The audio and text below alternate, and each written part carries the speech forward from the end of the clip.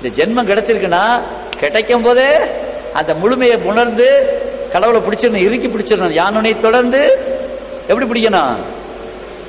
நல்லா சொல்லுங்களேன், நல்லா சொல்லுங்க. சிக்கனை பிடிக்கணும். சிக்கனை பிடிச்சிட்டு கூடாது. போய் தலப்பா கட்டி பிரியாணின்னு சொல்லிட்டு சிக்கனை பிடிச்சிக்கிட்டு இருந்தா வேலைக்கு ஆகாது.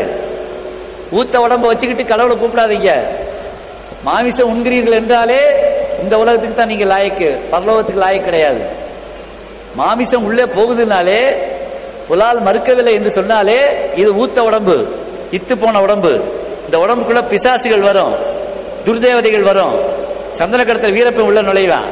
ஆனால் ஒரு நாளும் மகான்களோ இறைவனோ உள்ள வரமாட்டாங்க. நல்லா ஞாபகம். தெய்வ உறவு வேண்டின் தினமும் சதா சைவ உணவு உண்ணல் நியதி என்பது தவத்திரு சித்திரமுத்தடிகளார் என்று அலங்ககுளத்தில் வாழ்ந்த மகான் கூறுவார். இதெல்லாம் புரிஞ்சுக்கணும். இதைத்தான் நான் எல்லா நூல்கள்லையும் என்னுடைய கவர்னர் முழக்கத்திலையும் நான் பேசின சீடியிலையும் தொடர்ந்து சொல்லிட்டு இருக்கேன். மெகா டிவிலையும் நாள்தோறும் உங்களுக்கு அதை பற்றி ஆரம்பத்திலிருந்து ஒரு வருஷமா பேசிட்டு இருக்கேன்.